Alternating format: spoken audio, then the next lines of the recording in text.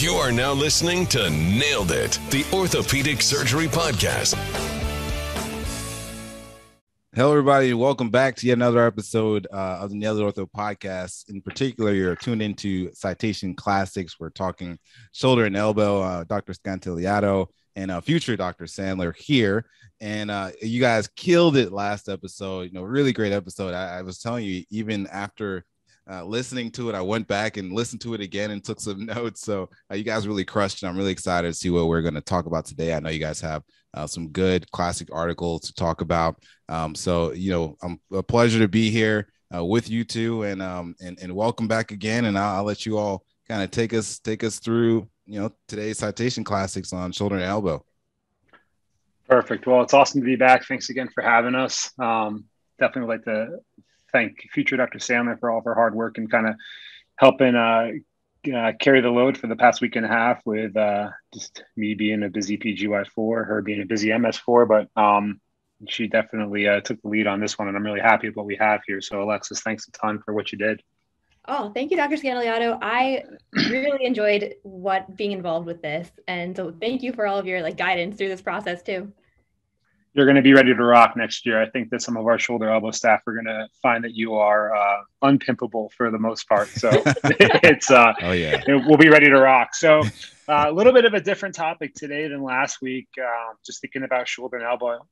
It's always a hot area of debate with regards to proximal humerus fractures and the ideal management and kind of why we treat them the way that we do.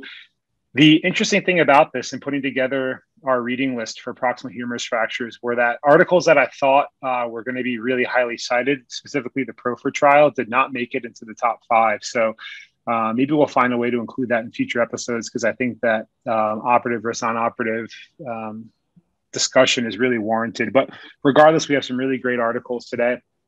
We're going to start with Boileau et al. And talking about tuberosity, malposition, and migration, and how they found that these are really reasons for poor outcomes after hemiarthroplasty for displaced fractures of the proximal humerus. Then we'll go into what I think is the coolest article of all time. And I think that our listeners and anybody who follows along or looks at our handout are going to agree too. And it's Hurdle et al. And it's predictors of humeral head ischemia after intracapsular fracture of the proximal humerus. This is the classic Lego article for those of you listening along. And if you haven't seen this article before, you'll definitely see what I mean and what we mean in just a little bit. Then we'll go into Gardner et al. And talk about the importance of medial support and lock plating of proximal humerus fractures. And then Boufquin et al. Talking about reverse shoulder arthroplasty for the treatment of 3- and 4-part fractures of proximal humerus in the elderly. And then finally, Soutkamp et al. And talking about open reduction and tunnel fixation of proximal humeral fractures with the use of locking proximal humerus plates. Overall, and just looking at these articles that we have, you can see there's a few trends that kind of already come to light. Number one is that Boileau et al. Really realized that things could go wrong with traditional either hemi or anatomic shoulder arthroplasty in dealing with proximal humerus fractures, and that there were a lot of technical nuances that really set the stage for poor outcomes. Hurdle realized that there were certain fracture patterns and types that were going to go on to develop either avascular necrosis or subsequent collapse, and we needed to be able to predict these to see which of those could be fixed potentially with open reduction or tunnel fixation. Gardner and Soutkamp really looked at what we needed to do with our plates in order to kind of guarantee pretty decent outcomes with open reduction or tunnel fixation. And then finally, Boufquin, we're going to present it in the middle here, but the paper builds off the first two, in that maybe reverse is a better option than anatomic when it comes to treating these 3- and 4-part fractures of the proximal humerus in the elderly. And we'll add our commentary as we go. So I think without further ado, we'll get started here. So I'll kick it off with tuberosity, malposition, and migration. So reasons for poor outcomes after hemiarthroplasty for displaced fractures of the proximal humerus. It's a prospective multi-center observational study published in the Journal of Shoulder and Elbow Surgery in 2002 by Pascal Boileau, Krishnan, Walsh, Coste, Mole, and Tinsey, some really, really big names. And they published this out of Nice, France. The background for their paper was that although this common procedure, hemiarthroplasty really yielded unpredictable results in the treatment of displaced proximal humerus fractures. So surgeons were implanting these fairly routinely. Even still, though, they were really unhappy with the way that their outcomes were panning out, especially in the mid to long term. In 1970, Charles Neer described excellent or satisfactory outcomes in over 90% of his patients who were treated with a hemi for proximal humerus fractures. However, no other studies since then, up until the time of publication of Boileau et al. Here, had really replicated these results. So the purpose was to assess the outcomes after hemiarthroplasty for displaced proximal humeral fractures and to identify the clinical and radiologic parameters associated with these disappointing results. This was a consecutive series of 66 patients. Their inclusion criteria were acute 3 and 4 part displaced proximal humerus fractures that underwent hemiarthroplasty, and they used the same non-constrained shoulder prosthesis. 3 of these patients had an unsuccessful attempt at reduction before the definitive procedure. 2 had prior attempts at open reduction internal fixation preceding or during their arthroplasty. They had a mean follow-up of 27 months, which ranged from 18 to 59 weeks. And you can see the breakdown of the fracture types here. 30 out of 66 were 4-part, either displaced or a fracture dislocation. Another 21 were 4-part with valgus impaction. 8 of them had 4-part varus impaction, and then there were a few of these, 7 to be specific, that either were 3 parts with displaced greater tuberosity or 3-part with a surgical neck and greater tuberosity displacement. All patients underwent hemiarthroplasty through a delta pectoral approach. They all received the same non-constrained implant, cemented in all patients. There were a few variants in terms of the injury patterns in patients. 4 of them had a longitudinal supraspinatus tear, and they underwent a side-to-side suture repair. 5 of these patients had glenoid fractures at the articular surface, but it was such a small fragment that they found these to be inconsequential, and they felt that it didn't really alter their surgical approach in any way. 9 of them had metadiaphyseal extension, so they underwent cerclage suture fixation in 8 cases, or a cerclage wire in 1. And then 2 of these patients had sub-tuberosity diaphyseal extension, and they had just underwent an extra long stem. For the tuberosity osteosynthesis, they used heavy non-absorbable suture and then cancellous bone graft from the humeral head. And 43% of patients underwent a concomitant biceps tenodesis. As we know, many shoulder and elbow surgeons are the apex predator of the biceps tendon, and even back in 2002, this seemed to hold true. The results following hemiarthroplasty were varied. Excellent and good results were found in 15 and 16 patients, respectively. However, 22 out of the 66 had fair, and then 13 out of the 66 had poor. You can see here the absolute constant score had a mean of 56. In the constant score, higher is better. So we can see here that patients really weren't doing all that well. For their mobility and activity, both of these subscores were fairly low. Muscular strength was low, and only 58% of patients were satisfied or very satisfied. You can see with the severity of pain at final follow-up, a large amount of patients had mild pain afterwards, which was rated at, or 38 patients had this mild pain. So that's 57.5% of patients. And we looked at the patients who were able to perform activities of daily living. Only 38% were able to comb their hair afterwards. Only 56% were able to carry 4 to 6 kilograms of their arm at the side. 47% were able to use their hand with their arm above their head. And only 56% of patients were able to sleep on their affected side. So again, just like the authors kind of spoke about in their introduction and like we covered here, we were implanting hemiarthroplasties fairly regularly. However, outcomes in terms of activities of daily living were still really poor. A minority of the patients were able to even comb their hair afterwards. And if you've spent any time in a shoulder and elbow clinic, especially with patients in, as they kind of move away from work or certain sporting activities, combing hair really becomes a major complaint of a lot of patients. And it's surprising at first, but then when you really start to talk to patients, you realize that this is a major complaint for a lot of patients, just being able to do daily hygiene. So here, only 38% of patients were able to do this. They utilized a wide range of radiographic measurements. A lot of this is really in the weeds, but we'll touch on it just briefly here.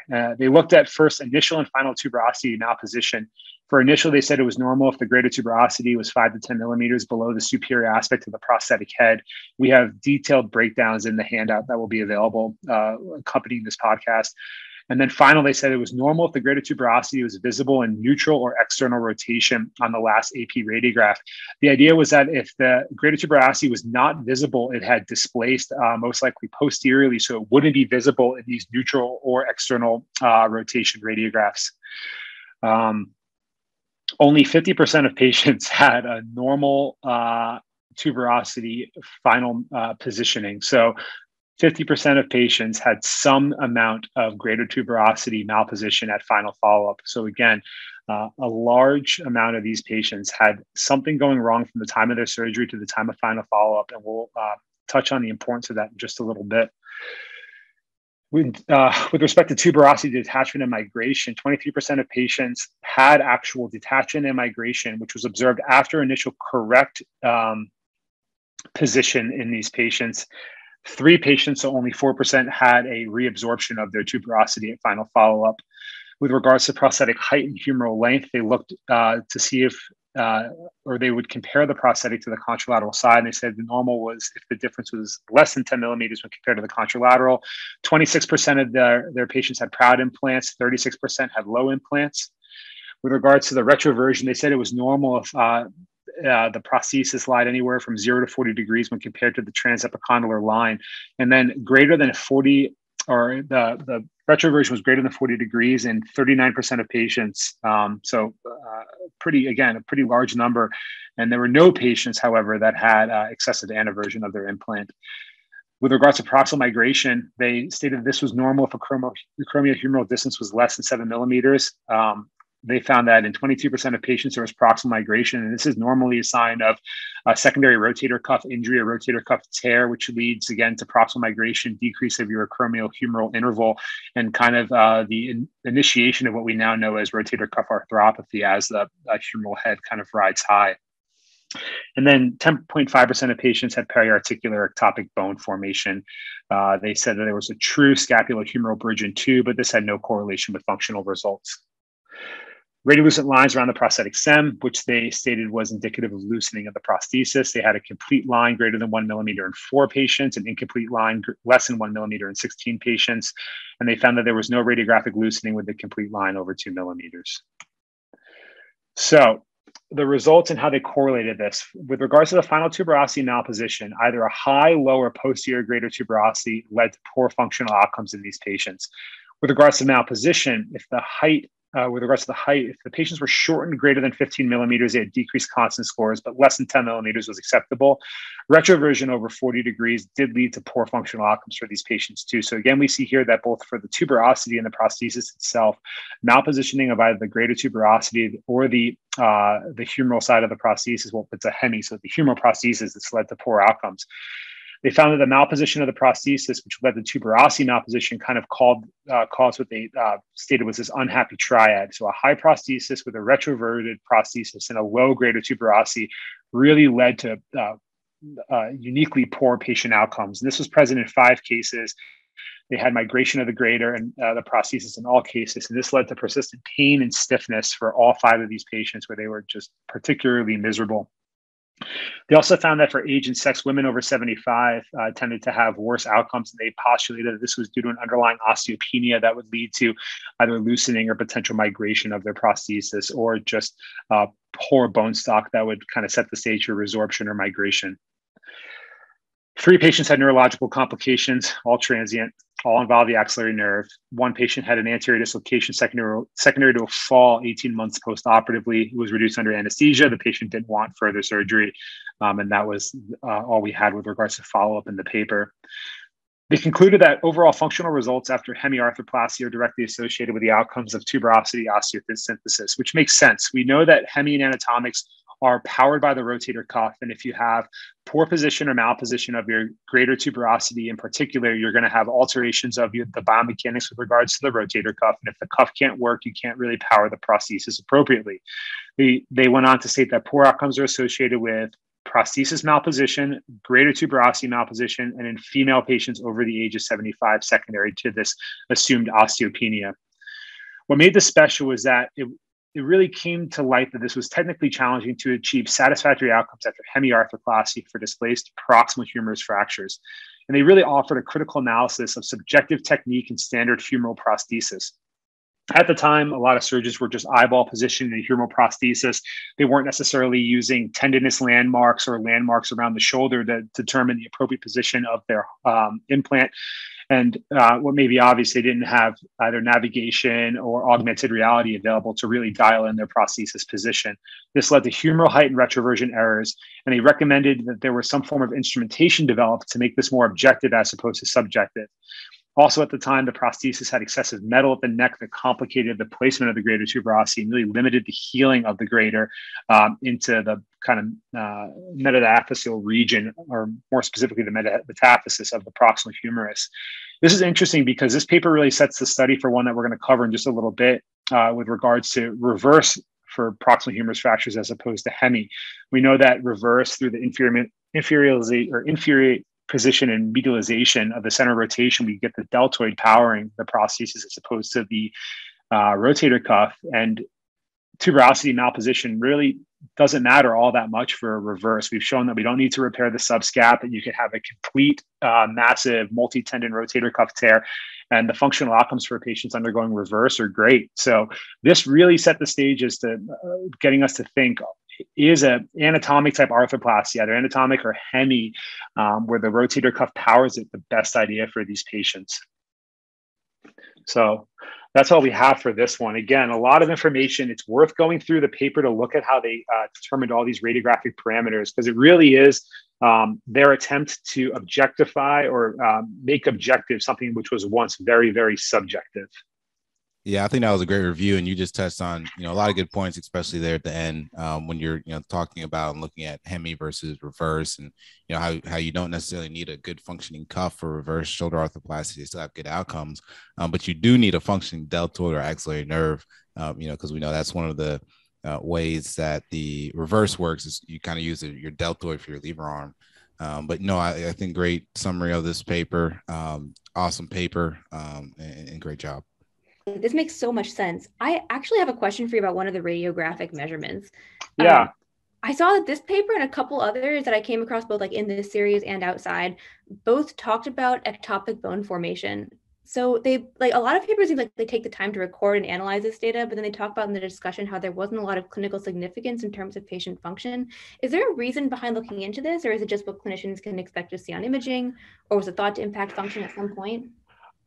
The way I break it down, the way I think about it is that if you do have ectopic bone formation that can cause like a secondary glenohumeral impingement, it could potentially have adverse outcomes, because any bone formation that kind of impacts the natural articulation of the humeral head on the glenoid, or specifically if you have proximal migration in the humeral head with the undersurface of the acromion, if there's ectopic bone there, it could impact, because we're talking about either intra or extra-articular bone.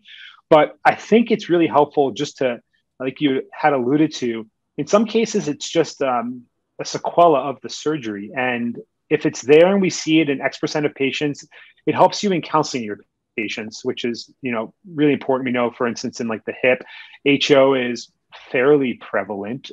We do prophylaxis against it. A lot of surgeons do. In some cases, it's symptomatic. In some cases, it's not. But at least it gives you data through which you can counsel your patients and state, hey, you're X months after surgery, you have this bone formation here, it doesn't seem to be impacting you, and it arms you there. I don't know many papers that at least shout out at me as to where we've directly correlated like a certain threshold of ectopic bone with poor outcomes. But again, it may be something that just hasn't come across my radar yet. I just may not be, my eyes may not be fully open to it, but it's a really great question. Super interesting. Thank you. All right. Just because of the way that we broke down the papers, I'm going to jump right into the second one. I pulled rank on Alexis here because I think this is such a cool paper, and I had to run with it. So this is one that one of our shoulder elbow staff absolutely loves to ask about. It's just an incredible paper. Everybody should read it. And it's the predictors of humeral head ischemia after intracapsular fracture of the proximal humerus. It's a prospective observational study, again, published in JSCS. The lead author here is Dr. Hurdle, and it was done out of Bern, Switzerland. The background for this paper was that fracture morphology likely impacted humeral head perfusion, which makes sense. We know that we have potentially multiple contributors to the intact vascular supply of the humeral head. And the thought was that certain fracture patterns had a higher likelihood of impacting the perfusion than others. They went on to state in the background of the study that metaphyseal head extension that remained attached to the humeral head was thought to preserve the residual perfusion from the posterior circumflex humeral vessels, and that fractures and fracture patterns that had a larger metaphyseal extension here most likely were going to have a higher likelihood of remaining perfused. So the purpose here was to evaluate how the position and size of the metaphyseal head extension affected humeral head perfusion. And they just opened the greatest can of worms in this paper as to figuring out what else impacted humeral head perfusion. So it was a consecutive series of 100 patients with final follow-up. They included patients who had intracapsular proximal humerus fractures, which were defined as any fracture with a component proximal to the surgical neck. These were all fractures less than 10 days old that required open surgery, and they wanted sufficient radiographic documentation in order to fully assess the fracture pattern. They utilized a single expert observer to categorize their fractures. They used the following questionnaire to determine the classification of these fractures. This is a binary fracture description, and in the next slide, and we'll talk about it a little more, but they used 5 main questions to determine the basic fracture pattern. So is there a fracture between the greater in the head, the greater in the shaft, the lesser in the head, the lesser in the shaft, and then any fracture between the lesser and the greater? Then they had a few other accessory questions regarding head splitting, posterior medial metaphyseal head extension, amount of displacement, how large is the displacement, was there a dislocation? And what they came up with were 12 basic fracture patterns. And they used Lego bricks to break down the shape and or the pattern of these fractures. And when you think about it, you have a head, a greater, a lesser, and a shaft, 4 components, which can break into using their 5 basic binary questions into 12 different fracture patterns. It's, again, just a brilliantly simple way to describe something that's infinitely complex. And we come across all these fracture classification systems in orthopedics, some of which are great, some of which are just simply academic in nature, and some have almost no application at all. And that gave us the basics with the 5 questions. And their accessory criteria are looking at the length of the medial metaphyseal head extension, the integrity of the middle medial hinge, and if there were any head split components, whether it was a classic head split or a special type of head split. And you can see here they broke the Legos down into more of a straight head split or a lambda type head split. And they drew just little cartoons to really illustrate these. To determine perfusion, this was established intraoperatively by observed backflow after centrally drilling the humeral head with a 2.5 millimeter drill bit. And they stated that they had positive perfusion in one of 2 criteria, whether we had clear backflow while suction was applied to the base of the head, or in 46 out of 100 patients, they used a pulsatile laser Doppler to determine perfusion. So 2 different methods, but both fairly well verified, and I think just completely fine for determining perfusion. Overall, 55 heads were ischemic and 45 were perfused, which, again, a majority of these patients actually had ischemic heads. You can see here what the most common fracture types were. So that was type 7 and type 12. 7 was where the head and the lesser remained attached to each other, but you had a fracture of the greater and the shaft. And then type 12 was a true 4-part where you had 4 unique components, the head, the greater, the lesser, and the shaft. And you can see that for type 12, for instance, about 66% of these patients actually had an ischemic head. However, type 7, which had an attachment of this lesser, and as a result of that, this medial metaphyseal extension, only about 20 to 30% of these were ischemic. 8 and 9, which again had detachment of this medial extension from the head component, you could see that they had a majority of these were ischemic. And then type 10, in which you had complete diastasis of your lesser from your head, these were uniformly ischemic. Again, limited by numbers, but we can see here that a pattern starts to emerge, and that fractures with the yellow brick or the lesser had a much higher likelihood of being ischemic. They then went on to analyze statistically the various morphologic factors to determine which of these were predictive of ischemia. The ones that are statistically significant are highlighted in yellow, but posterior medial metaphyseal extension definitely predicted ischemic versus perfused, and they found that this was right around 8 millimeters. Displacement of the posterior medial hinge, so fractures that had it was 2 millimeters of this, or 10 millimeters of displacement of this hinge had a much higher likelihood of being ischemic than those that did not have this amount of displacement. And finally, displacement of the tuberosities was also found to be a predictor of eventual humeral head ischemia. The results were, if you combine anatomic neck, a short calcar segment, and a disrupted hinge, at a 97% positive predictive value of eventual humeral head ischemia. And if you broke down in their statistics, they stated specifically a short calcar segment, so less than 8 millimeters attached to the humeral head, and more than 2 millimeters of medial dislocation of that hinge, so 2 millimeters of displacement, were both strongly positively predictive of humeral head ischemia. They did, however, find that a head split component, glenohumeral dislocation, displacement of tuberosities, displacement of the head, these were not as predictive as those first two criteria. They also found that specific fractures with regards to the anatomic neck were also predictive of eventual ischemia as well. They concluded that the most relevant predictors of ischemia, and these are the classic PIM questions. It's on, I believe, Ortho Bullets. It's on the Pocket PIM Handbook. It's all over the place, but it's these three: the length of the dorsal medial metaphyseal extension less than 8 millimeters, integrity of the medial hinge, so more than 2 millimeters of dislocation, and then their basic fracture types as classified by a binary descriptive system, specifically the ones in which the lesser is displaced, are all predictive of ischemia. The degree of fracture displacement is actually less important than previously thought. It would make at least sense upon kind of first diving into this topic that the more displaced a fracture is, the higher likelihood of eventual ischemia it would be. But however, this does not hold true here. If there is not a ton of displacement between the lesser and the head, or that medial metaphyseal segment in the head, it's unlikely that you're going to have ischemia, even if your greater and your shaft are fairly well displaced. There was also a prior overemphasis on the dominance of the anterior circumflex vessels.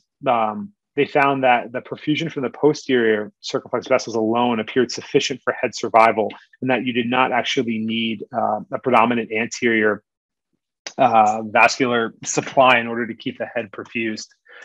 So what makes this special? It's identified an easily ascertainable risk factor for humeral head ischemia. This questioned the vascular predominance of the anterior circumflex vessels with regards to the humeral head. And finally, it demonstrated that a binary fracture descriptive system is straightforward and actually has clinical value.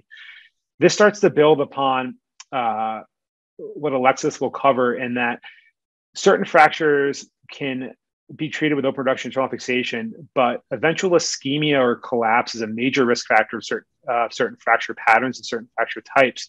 So when you start to make a surgical plan for these patients, you not only have to consider the patient's potential underlying osteoarthritis, their bone quality, their degree of injury, but also, is this humeral head going to remain perfused down the road? And are you going to actually have solid bone in which to perform osteosynthesis? So this builds really nicely towards some of our future papers. But again, it's a great way by which we can now predict fractures of the humeral head, which will eventually become ischemic.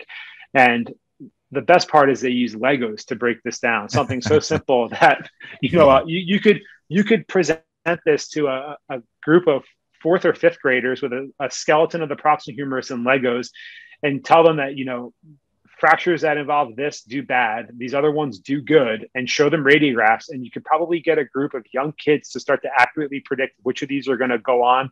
And if you told them die versus live in terms of the bone, I think that young elementary age children could probably figure it out, which to me explains why this is just such a highly quoted paper, highly cited paper, and just, I think, such a fun one to read through and kind of digest like this.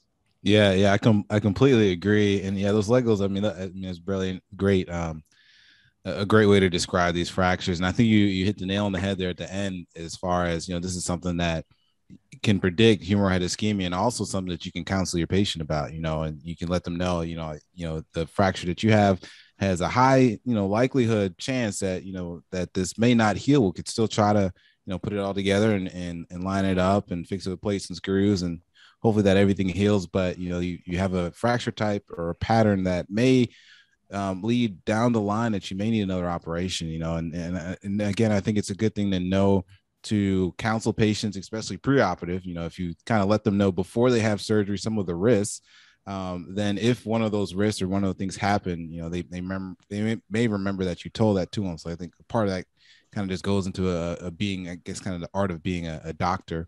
And another one of the things that you mentioned is, I think before this, again, one of the big things was that the anterior circumflex humeral vessels were the main ones, or the main blood supply to the humeral head. But now this paper, we're kind of thinking maybe it's a posterior circumflex vessel. So great paper. I really love the Legos, and great review.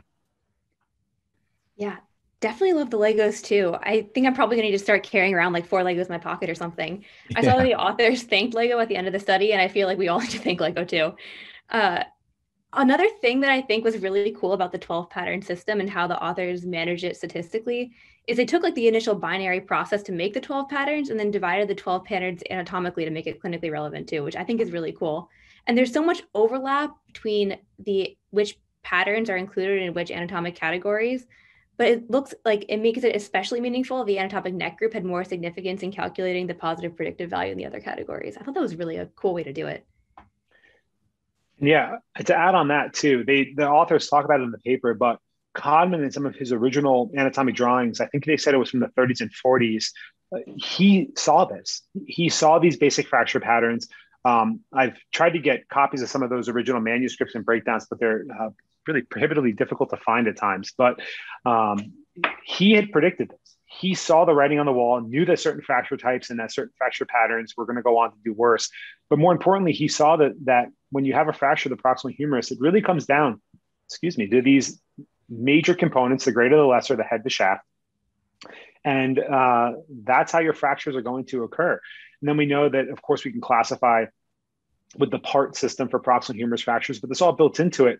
But again, a fracture classification system that, in my humble opinion, is a PGY4, but a classification system that either doesn't drive outcomes, drive decision-making, or drive clinical research really isn't that helpful or worthwhile. There has to be an underlying reason for why you classify something. And this is one that I think is just, I don't want to say perfect because nothing's perfect, but it's really close to it. You can use 4 colored blocks, break this down to how the fracture looks radiographically, and then completely or close to completely be able to predict the outcomes that your patient's going to have with regards to ischemia, which then helps you decide, do you do a head preserving procedure? Do you do an arthroplasty or a head replacement procedure? What are their likelihood of developing ischemia? What are the patient factors? Can they tolerate osteosynthesis with a secondary head replacing procedure? Or are they a poor surgical candidate that really take the surgery twice? And then in patients, once we start kind of going in the future and then we look at the results of the PROFER trial, operative versus non-operative, this is something that I think is really important in how you have to decide whether or not you offer a patient surgery aggressively or not aggressively. If there's a high likelihood of their fracture patterns going to go on to develop ischemia, and you have a patient who at that time is healthy and potentially amenable to surgery, maybe you're a little bit more aggressive with that patient. But alternatively, if they're sick and frail and or they are polytraumatized, or they're hooked up to rotabed or whatever it may be, but they're sick and they have a low likelihood of going on to develop ischemia, maybe give them a chance non-operatively and then treat them secondarily down the road if they do develop ischemia. So again, you definitely started to pick up like why we use fracture classification systems, and that kind of thought about it as a MS4 is definitely ahead of your time for sure. All right. So moving into the first of the locked plating studies. So this is the importance of medial support in locked plating of proximal humerus fractures, published in the Journal of Orthopaedic Trauma in 2007 by Gardner et al. So for some background, there was growing interest in using locking plates for proximal humerus fractures, given their biomechanical advantage in osteoporotic bone. But because of the vasculature around the medial aspect of the proximal humerus, plates need to be positioned laterally, which creates a challenge in that the fixed angle screws sit perpendicular to the humeral head of the fragment and have to kind of like be like a strut. And in this position, they'll be subject to the forces from the rotator cuff, causing varus displacement that's only worsened without any sort of medial support. So the purpose of this study is to evaluate how the radiographic behavior of proximal humerus fractures and understand how different variables like patient factors, fracture patterns, reduction, and implant placement affect mechanical stability. So for methods, this was a prospective observational study, and it included a consecutive series of 35 adult patients with acute traumatic proximal humerus fractures that underwent ORIF with a locking plate. So of these 35, 15 were 3-part and 14 were 4-part based on the NEAR classification. And there were 6 2-part as well who were indicated for ORIF due to 100% displacement or varus malalignment with medial cortical comminution. The average follow-up time was 7 months. So for surgical technique, either a deltopectoral or anterolateral acromial approach was used. The rotator cuff was secured to the locking plate holes using non-absorbable suture, and at least 5 locking screws were placed into the proximal fragment for all patients. In a handful of younger patients too, an additional 1 or 2 compression screws were used to assist reduction. There were 2 main radiographic measurements. The first was humeral height, which was the distance between a line drawn perpendicularly to the superior edge of the plate and the superior edge of the humeral head, which is highlighted in yellow on the slide. And the second was medial support of the proximal humeral head fragment, which was either classified as adequate or inadequate. So to be adequate, there had to be one of 3 findings. So first, the medial pillar was anatomically reduced and non-comminuted, which is shown in the image on the slides. Second, the humeral shaft had medialized and impacted into the head fragment. And third, an oblique locking screw was present in the inferomedial quadrant of the proximal humeral head fragment to within 5 millimeters of the subchondral bone. And that's also shown on the slide here. So getting into the results, 18 patients were classified as having adequate medial support while 17 did not. So we're almost 50-50 here. Of those with adequate support, 9 met the anatomic reduction criteria and 6 had 1 or 2 inferomedial screws. Malreduction was the cause of inadequate support in 12 patients and medial comminution in the remaining 5. It's really important to emphasize here that no patient in this group had a screw placed in the inferomedial region. So in comparing the groups further, inadequate medial support was a significant predictor of a loss of fracture reduction. There were also significant differences in the 2 groups. So at a baseline, average age in the adequate support group was 55 compared to 69 for the inadequate support group. So already we can see that there are worse outcomes in the older population. But beyond this, there were differences in the change in humeral head height, loss of reduction, and rates of both screw penetration and screw loosening between the 2 groups, with consistently favorable results seen in the adequate medial support group. And even kind of on top of that, a subgroup analysis by confounding variables showed that the humeral head height remained consistent between 3 and 6 month follow-up.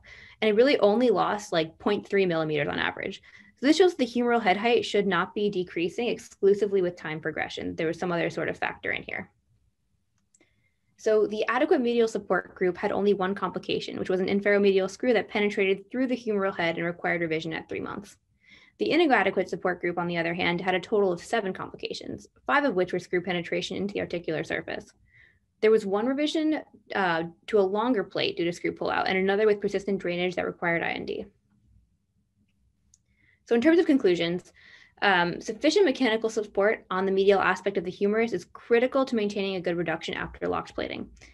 The authors really emphasize that laterally placed locking screws alone cannot stabilize the medial column. And because of this, the criteria that determined adequate medial stabilization must be met, specifically an anatomic reduction that allows cortical contact and inferomedial screw placement, keeping in mind that none of the patients with inadequate medial support had an inferomedial screw in place. And kind of just like for an aside on the inferomedial screws, so blade plates, which I am currently learning about, had not been extensively studied at the time, and they were showing a high rate of blade penetration into the humeral head. However, a 90-degree blade plate, on the other hand, and that has better purchase into the inferomedial region, just like these inferomedial locking screws, actually brought the penetration rate down to 0 in a study that the authors include in the discussion by Hinterman et al. So this really emphasizes how critical the inferomedial region is to achieving good results in plating. And then moving into what makes this special, first off, it offers a lot of insight into the role that locking plates can play in proximal humerus fractures, especially given how likely these patients are to have osteoporotic bone. But beyond that, it really identifies the really vital mechanical requirements, mostly the anatomic reduction and inferomedial screw placement, that kind of set like a specific standard that you can use to achieve stable fixation. Yeah, I think that's just an amazing outline of this paper. And again, I love these studies where specific fracture patterns are broken down biomechanically. And what comes out of the study or the paper or group of paper is that there are 1 or 2 key surgical techniques or criteria that need to be met. Otherwise, it completely, tips the scales the other direction or in the favor of a poor outcome. And we always talk about, calcar support for the proximal femur. There has been talk of a calcar for the proximal humerus. I know that there's been some words exchanged on Twitter and in jest and in discussion about how you can't just call an area of dense bone in a certain location a calcar, whether it's the distal radius or the proximal humerus. But what we're finding here is, like you said, this inferomedial region here is so critically important to maintaining the stability of the head on the neck of the proximal humerus that this requires really good stout fixation, and that locking screws alone, which we think, oh, osteoporotic bone, maybe, or especially humeral head bone, maybe that locking screws are going to allow us to get better purchase, but really here it's destined to fail unless you get cortical screw kind of in that inferior medial fragment, and then the importance of an anatomic reduction. And what I thought was really pretty profound, and you brought it up, was that just the rate of complications in these patients who were just lacking one basic biomechanic principle, and that it wasn't just, oh, there was failure of fixation, but there were multiple complaints, and even one that went on to have, the persistent wound drainage. And again, it may have just been coincidental, but it's also possible to think that in the setting of inadequate mechanical stability, that you're setting kind of this biologic milieu where you could go on to develop a hyperinflammatory state, or just a state of where you are lacking stability, and this leads to just kind of stress at the fracture site and a reaction at the fracture site. So again, really, really interesting paper, and you definitely nailed the outline of it for sure. Yeah, you definitely for sure nailed that. And it was, great outline of the paper, and just another point to bring up too. And sometimes in cases when you have, a lot of medial comminution, sometimes just to get that medial support, you may use some type of fibula allograft strut to kind of give you that cortical support on the medial side, because that's just how important this medial support is. And when you're fixing these different types of proximal humerus fractures with different morphologies. But again, great overview. Great paper, and good job. Thank you. That is super interesting too, huh? Yeah, it's a great point. And even again, they had stated that even some impaction medially was okay. Like, you don't disimpact and it potentially knock out your medial support, but you use that impaction in kind of your surgical plan. And it's something I could see, before this paper came out and before people really started looking into this, you disimpact it, you do, but in this case, potentially a little bit of impaction with good cortical contact inferior medially is really all you need to start setting the stage for a successful eventual fixation and osteosynthesis. All right. So now we can talk about what is my favorite surgery in the world, the reverse shoulder arthroplasty. So this is a wonderful paper. It's a reverse shoulder arthroplasty for the treatment of 3- and 4-part fractures of the proximal humerus in the elderly. It's a prospective observational study published by Beaumont et al. This was out of France, and you can see a lot of shoulder literature does come out of Europe, just due to the implants and just some of the great thought leaders in Europe, specifically Germany and Switzerland and France. But this was published in JBJS or the JBJ in 2007. And the background here was that there was a high risk of avascular necrosis in 3- and 4-part proximal humerus fractures, which the authors postulated rendered reverse shoulder arthroplasty as a reasonable treatment option. If you've been listening along, this comes as no surprise. We've seen that with hemiarthroplasties, there's the high risk of tuberosity malposition. And then in the Hurdle paper, we know that certain fracture patterns are almost destined to go on to develop ischemia and eventually avascular necrosis. So we're going to take a little trip back in time. So 2007, reverse shoulder arthroplasty showed promising midterm outcomes in patients with degenerative or inflammatory shoulder disease, and it was beginning to show acceptable midterm outcomes in trauma patients. So Boileau in 2006 and Cazeneuve in 2006 both published outcomes of reverse shoulder arthroplasty in trauma patients, specifically how you kind of obviated the need of tuberosity fixation and an intact rotator cuff in order to power the prosthesis. So the purpose here will describe short-term outcomes after reverse shoulder arthroplasty for near 3- and 4-part proximal humerus fractures in patients over the age of 65. This is a consecutive series of 41 patients over 65 with proximal humerus fractures. 5 patients had a 3-part fracture, 38 patients had a 4-part fracture, and then 12 of these were an associated fracture dislocation. They excluded patients with an active infection and axillary nerve palsy. As Dr. Cole mentioned, you need an intact axillary nerve to power a reverse, deficient deltoid musculature, and then the presence of a bone tumor. And they had a mean follow-up of 22 months. For the surgical technique, it did vary a little bit throughout the paper or the study period. They utilized a superolateral approach in the first 20 and then changed to a delta pectoral approach in the remaining 23 patients. The glenoid base plate was implanted flush to the inferior rim with 10 degrees of inferior inclination, and this was secured with 4 lag screws. The humeral component was initially positioned in retroversion, but then converted to neutral version to increase internal rotation. And then they utilized epiphyseal augmentation to improve the tensioning of the deltoid in 15 patients total. They utilized a few radiographic measurements, specifically the center of rotation, the medialization, and the inclination. They did go into details as to how they measure these, but they stated that the center of rotation was considered inferiorly depressed if there was a 10 millimeter difference relative to the natural center of rotation. And then similarly with medialization greater than 10 millimeters, and then inclination was an angle at the intersection of the lower scapular border and the vertical glenoid axis. Things that we've come to know or now know are important in positioning your reverse arthroplasty, specifically with some inferior tilt and medialization in order to impact or improve your deltoid lever arm. So what makes this awesome, at least in the results, the clinical results were not affected by the approach or the healing of the tuberosities. Something that we had shown in the first paper we covered in this podcast was that healing of the tuberosities for hemis, if they did not heal, you had disastrous outcomes. But for patients who are getting a reverse, tuberosity healing really didn't matter. They had a mean medialization of 21 millimeters when compared to the non-injured shoulder, and a mean center of rotation of 9 millimeters when compared to the contralateral shoulder, specifically a inferiorization of the center rotation. What's really awesome here is that you look at the DASH score was equivalent to the non-injured extremity, and then their constant score for pain, 15 is the best score you can get here for the constant, 0 is debilitating pain. Pretty darn close. I don't have the minimum clinical important difference off the top of my head for the constant pain, but I suspect that these may be well within that parameter where this is not even perceived as different between the two scores. They had secondary displacement in 53% of patients who did have tuberosity fixation. It was a malunion in 5 and a non-union in 14.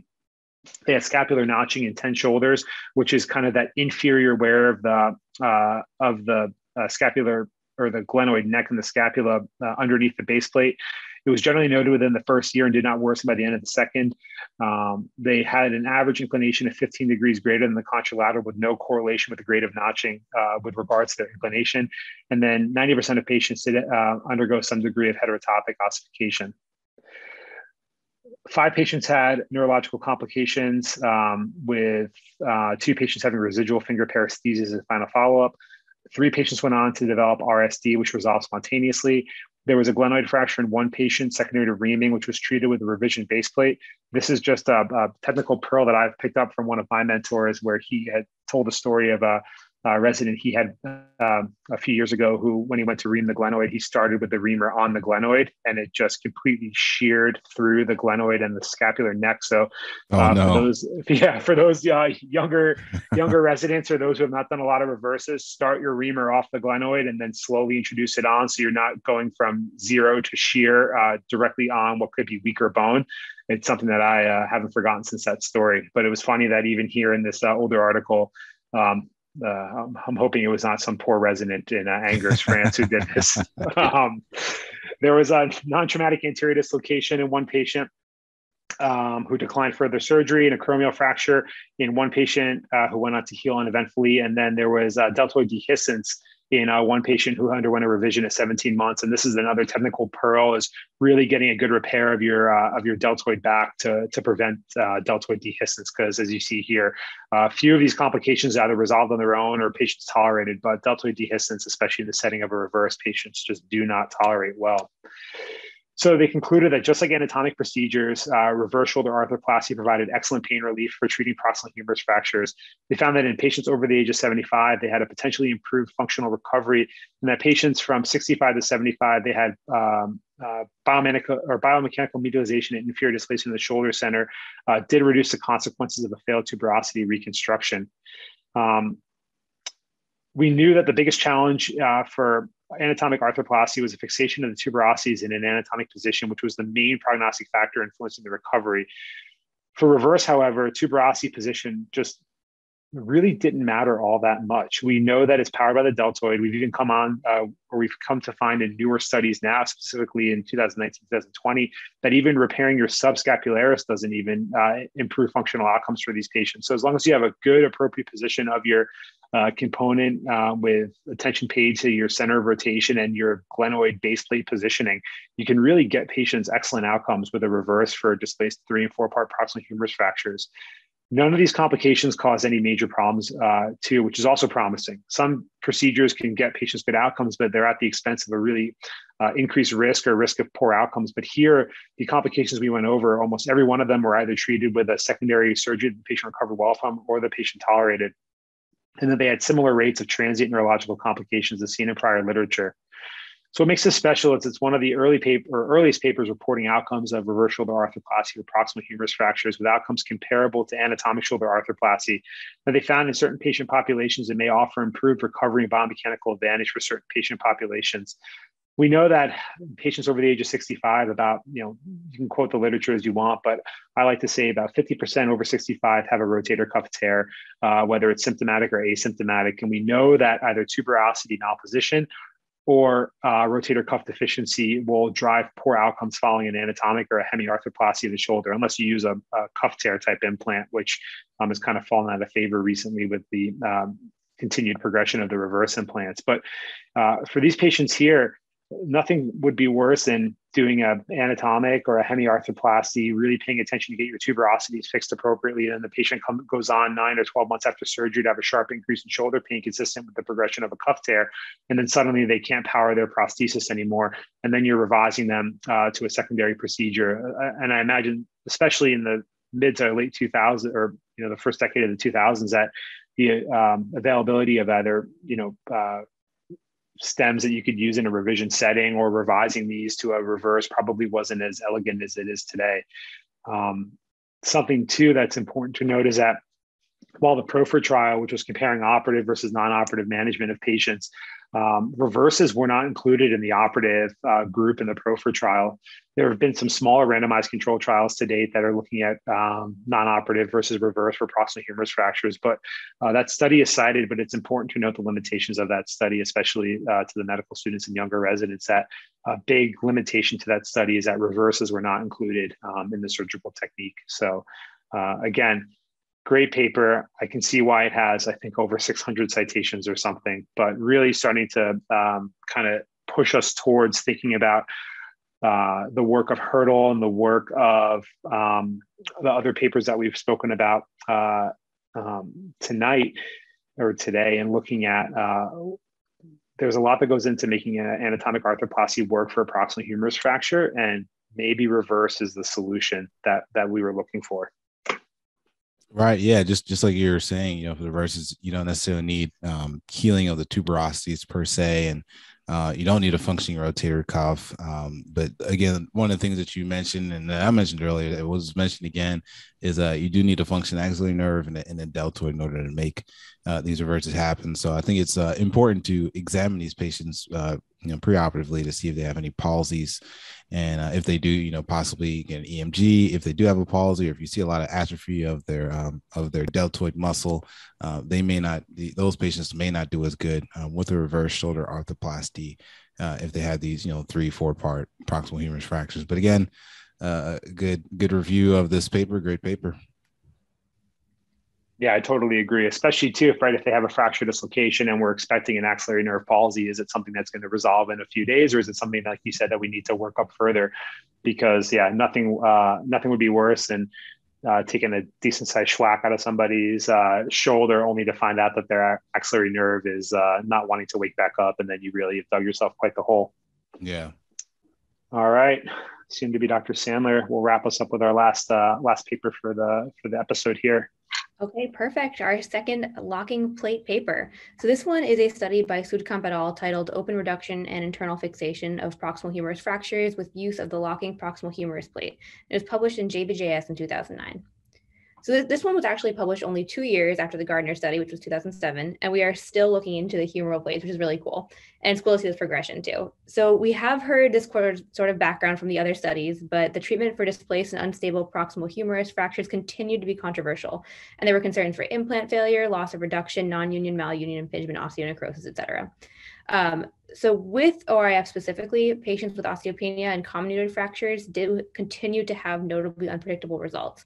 And this is a really big deal, considering that over 70% of patients with proximal humerus fractures are over 60 and 75% of patients are female, meaning that baseline osteopenia is expected, which I think we've kind of brought up at almost every paper we've discussed now. While locking plates are known to have a biomechanical advantage in dealing with osteoporotic bone, there still weren't that many studies that described outcomes. And this leads us into the purpose of this study, to understand outcomes and complications after ORIF using a locking proximal humerus plate. So this study was a prospective observational study, including 187 patients that presented to 9 internationally located trauma units.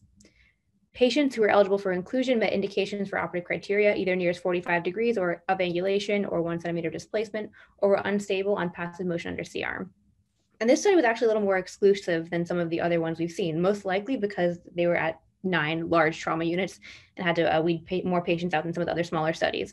So they excluded patients with a prior proximal humerus surgery, concomitant ipsilateral distal humerus or elbow injury, polytrauma with an ISS of over 16, any sort of disorders that affected healing, and post-traumatic brachial plexus injury or peripheral nerve palsy. So we've discussed locking plates a bit as well in the last study, but since this study was specific to a single synthese locking plate designed by the AO Foundation, I'll add a couple things. These are either 5 or 8-hold plates that are contoured to the lateral proximal humeral metaphysis and diaphysis. And there are 2 types of screws incorporated in order to increase angular stability: a multi-directional locking screw for the humeral head, and then the combination holes that can accommodate either locking or non-locking screws in the shaft. There are also smaller holes that can be used for wire or suture fixation of the tuberosities. And the authors describe a couple of important advantages to these plates, including high resistance to avulsion in osteoporotic bone, the potential for early exercise and short mobilization, which is attributed to the increased initial stability after fixation, and more elasticity than other implants that decreases load and theoretically will increase long-term stability. So for surgical technique, the deltoepectoral approach was used in 85% of patients who presented to 7 of the 9 hospitals, and then the deltoid splitting approach in the other 2 hospitals. The fractures were reduced, stabilized with K-wires, and confirmed by imaging. And the plates were positioned 5 to 8 millimeters distal to the upper end of the greater tuberosity and 2 millimeters posterior to the bicipital groove. And the authors noted they were very careful not to impinge on the groove. After adequate fixation, angular stable screws were used to secure the plate to the humeral head, and then either angular stable or standard cortical screws were used in the shaft at the surgeon's discretion. And final imaging was also obtained at the surgeon's discretion. So as you can kind of see here, there's a bit of surgeon discretion. The study is unique in that in including 9 trauma centers and 10 surgeons, we kind of have some individuality on behalf of each of the surgeons. And it could be argued that this adds variability to the study, but it also kind of reflects like an epidemiological account sort of how these fractures were managed. And it seems like it really increases the generalizability of the results to how proximal humerus and locking plates are happening in the world at the time. So moving into the results, as expected, 72% of patients were female with an average age of 67 compared to the average age of 52 for their male counterparts. A majority of fractures were classified as B1 on the Muller-AO classification system, which is of course frequently used for research purposes, meaning that they were bifocal and extraarticular and had metaphyseal impaction. A 5-hole plate was used in 90% of patients and an 8-hole plate in 10%. Plate-independent lag screws were used in 17%, and suture fixation of the tuberosity was actually performed in a majority of patients at 59%. As you would likely guess, there were significant differences between the operative time required for each of the different AO fracture categories, with the articular C-type fractures taking the longest at 124 minutes, and the bifocal extraarticular B-type fractures taking the shortest at 84 minutes. So for outcomes, both range of motion and constant scores increased significantly over the follow-up period, with no significant differences between the fracture types. From 3 to 12 months, absolute constant score increased from 53 to 71, which is actually a jump from 63% to 85% of the function of the uninjured contralateral side. And then complication and reoperation rates were actually pretty high. So a third of patients experienced complications and a fifth underwent unplanned reoperation. Over half of complications were directly related to the index surgical procedure, and 60% occurred during the first 3 months. So the two most common primary complications were related to surgical technique. 14% of patients had a primary screw perforation of the humeral head that wasn't noted during surgery, and 4 had subacromial impingement due to plates being placed too high. Over half of reoperations were due to secondary screw perforation. 4 patients underwent infected-related revision, 4 underwent repeat osteosynthesis after plate breakage or screw pullout, 3 had exchange for shorter screws, and 3 were converted to arthroplasty. So getting into conclusions, the authors kind of wrap all this up by noting that the locking proximal humerus plates have reliable results when used correctly, with a really big emphasis on the when used correctly portion. A third of patients will have complications, but 40% of these were already present by the end of the case, and the authors really reiterate that proper technique could have prevented them. And then with this in mind, the authors also recommend a final C-arm shot at the end of the case with rotation of the humeral head for a final screw placement check. And this, of course, was in the study obtained at the surgeon's discretion. So now for what makes this special, this study really reiterates that locking plates offer a viable option in treating proximal humerus fractures, but the importance of good technique and screw placement in achieving acceptable outcomes cannot be overstated. Yeah, I thought you absolutely nailed the main takeaways from that study. And in my kind of notes on it, I circled and starred and highlighted the one point you brought up, which was that 40% of these complications were present before they ever left the operating room. And you have to give credit to the authors for being transparent enough and willing to state that. A lot of times in studies today, there's either spin or obfuscation of results where you're not sure if the authors actually are reporting their outcomes either transparently or fully accurately. But for them to come out and say this, you really have to give respect to them, because they're recognizing that there's a major limitation and people can learn from their mistakes. And in addition, bringing up the fact that there were a lot of generalized or discretion of the surgeon type comments.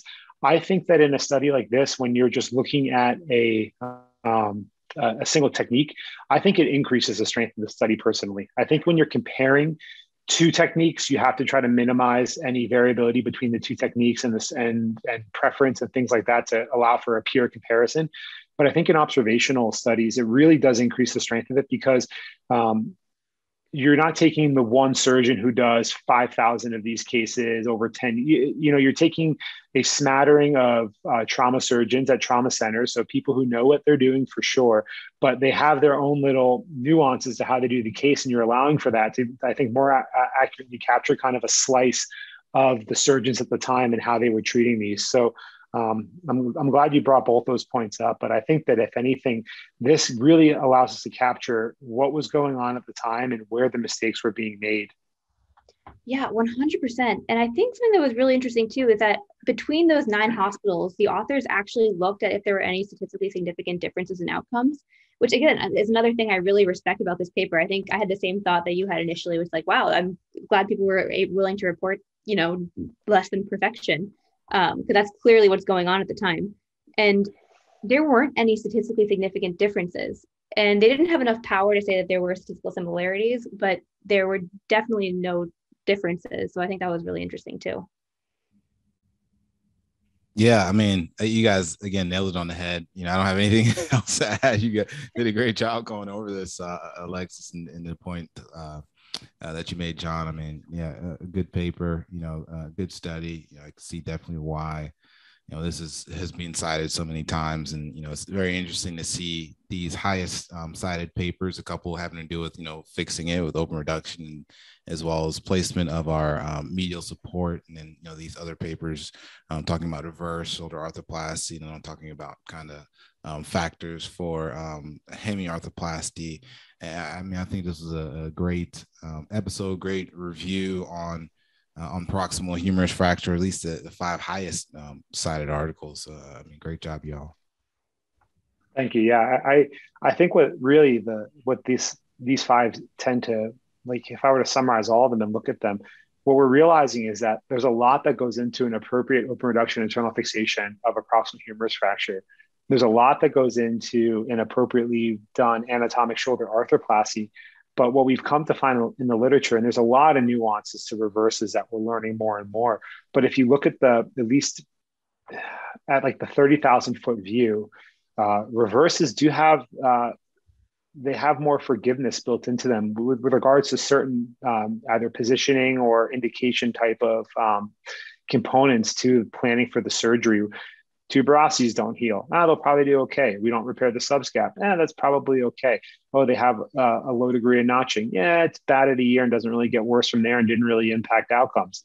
It's you can see why. If you were a fledgling either trauma or upper extremity surgeon in the 2010 or 2011, you have a patient with a displaced proximal humerus fracture. You look at the hurdle criteria, and maybe they're a split between going on to develop ischemia or to be perfused.